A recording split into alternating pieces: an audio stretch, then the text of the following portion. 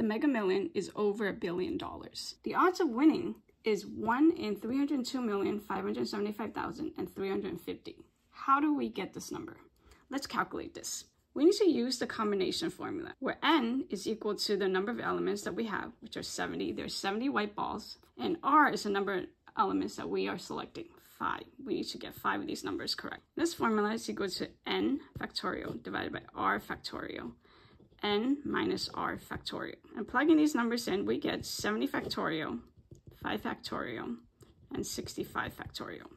This is equal to 70 times 69 times 68 times 67 times 66 over 120. Now let's not forget that we also have the gold mega ball, and there are 25 combinations. So we need to take this number and multiply by 25.